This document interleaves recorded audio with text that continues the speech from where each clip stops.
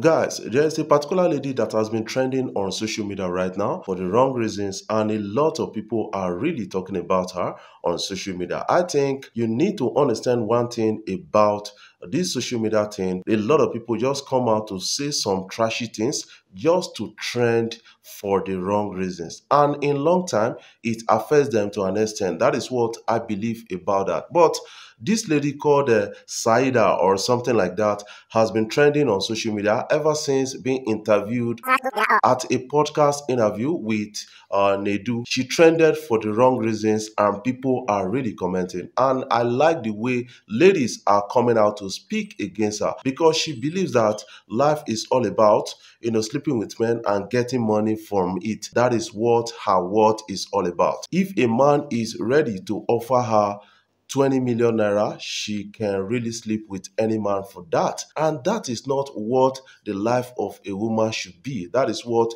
many people are really coming out to say. And a person of Director Pink has come out to really talk about this, and it's trending out on social media. People are really getting interested in the big story at this. Let's catch a glimpse so that you get to understand the angle she's coming from and how people are really responding to that big story. Some guys, some guys will go to any length to get in between your legs. Yeah. If they see that it's money that you want, they will spend the money. If you can spend up to like 20 million a week, you can go to my legs. You can go to anywhere. 20 million, 50 million, that's money. So do you understand? They can sleep with you if they can spend up to 20 million. One time wouldn't hurt. One time of sleeping with you. Exactly. One time wouldn't hurt. Now, I want to ask you this question. And the guy will do all the work. All the just be lying. Exactly.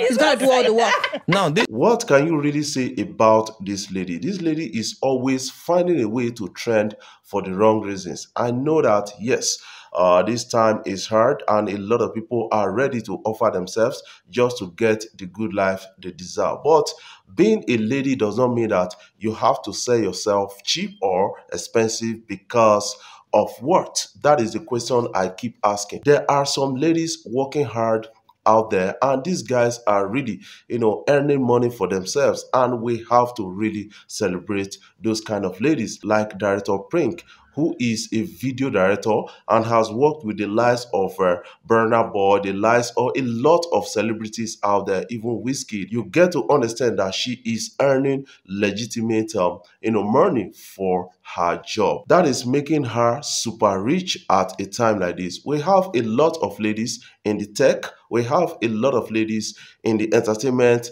some are comedians, and these ladies are really earning money for themselves. And this one that does not have content to actually put on social media decided to trend for the wrong reasons, and now she is getting a backlash for this. What is your own take about that? Ladies, your life is beyond sleeping with men and earning money for it. You have a lot of things to offer and the world is waiting for you guys. Why did Wizkid's son unfollowed Wizkid on Instagram? That is the question many people are really asking ever since that made it to the social media. Some people went on to search for Wizkid's son and Wizkid's page and vice versa, and got to understand that Wizkid's son Boluwatife has actually unfollowed his dad. Why is that? Some people are blaming out to the boy, while some other persons are saying just because Wizkid is missing in the life of this person. What is your own take about that? I want you to put that in the comment section so that we can talk about it further, because it's trending out on social media. People are making their own statement about all of this. Buju speaks about entertainment, music business and the rest, and talked about Artist Bank, for instance, that can give opportunity to artists to create their idea into visibility. I think we need to really understand it that music opportunities right now cannot really be compared to those days. An artist can start as an independent one because you have the social media platforms, you have a lot of platforms to promote yourself and to earn a living from it. Many people, they don't put out physical CDs and the rest again. What they do is post their music on this platform, promote their music, and they earn for it. A lot of people are really getting interested in this particular game, and it's all getting clear at the end of the day. For instance, people post their content on YouTube and get paid for it depending on the number of views, and people post their content on Apple Music chart and they get kind of paid for this And do you understand that a lot of people are really reeling out big revenues from this without having a record label? That is something you need to understand about this whole thing. Let's listen to Buji as he speaks about all of this and trend it on social media out there. If I do 1 million streams, I'm getting $7,500 on Apple Music. If you do 1 million streams on Spotify, you get $5,500. You're already making money without even knowing any. All you need to do is just make sure the music great enough for people to stream it. To a lot of up and coming artists, it's like they feel like the only way to pop is signing into a record deal, a record label. They don't care if they're reading the contract on. If they see there's some money to it, they can do what they want to do with it. You know, the mentality, like I said, if you don't get money, they kill idea. So like you're really trying to look money to actually make up to that idea that you have in your head, but you don't know what you're signing up for, especially young people. I wish there was someone like an artist bank. Imagine there was a case where you could actually present your idea to other people who could actually gauge the idea and see, right, this makes a lot of sense. We're going to give you money, like a bank type of thing, but you know, properly structured, whereby you know how the money is coming back, how they're giving it to you, and how they're going to tell how the expenses are going on. On this, what are your own takes about that? Do you think Buju is actually making sense in this whole game? I want you to put that in the comment section, because a lot of people are really seeing with the eyes of Buju that yes, it's easier to become successful these days as an artist if you are doing the right things at the right time. That is what it is. All you need is the platforms and the updates and then the traffic to actually get you going. That is one thing I believe about that. And a lot of people are really making a lot of money